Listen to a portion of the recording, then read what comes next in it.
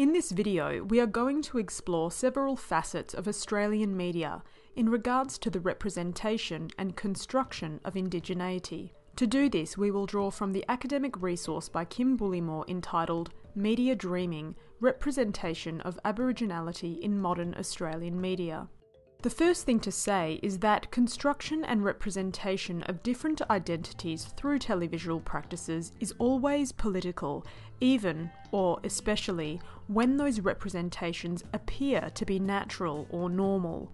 This is because television tends to conflate identities, that is, television tends to simplify very complex ideas about people in order to fit in with timing constraints, as well as ideological views which will not upset those who invest in their assets. As a result, what people are shown is only a very simplistic and narrow view of Australia and Australian people, yet what we are shown appears to be real.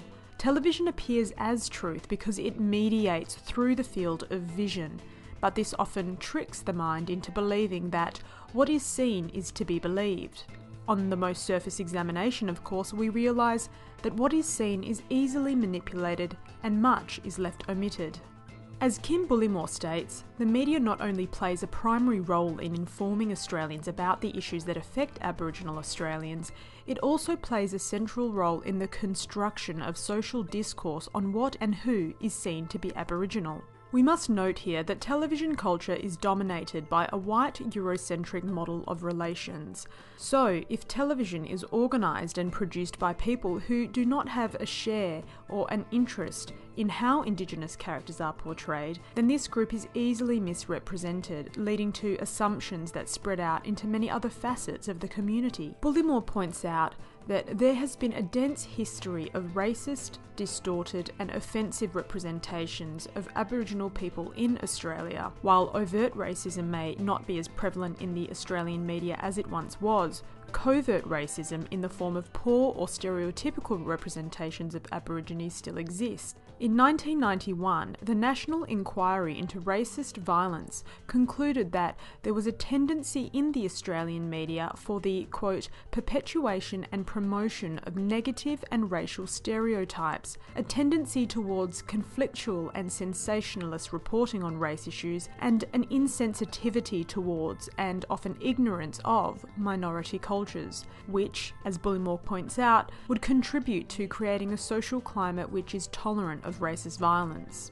However, even very recently, one cartoon published in a major newspaper, The Australian, portrayed blatant racism at the cost of shaming and vilifying Indigenous Australians.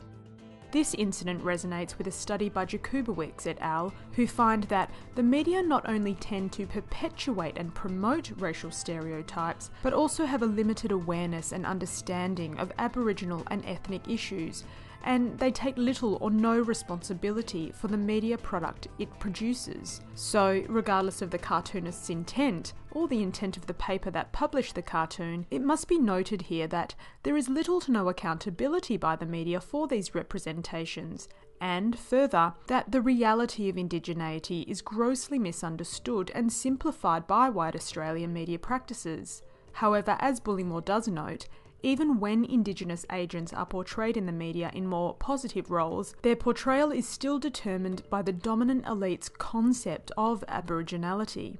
This concept fails to portray Aborigines in a manner that reflects the kaleidoscope of Aboriginal identity. Thank you for watching.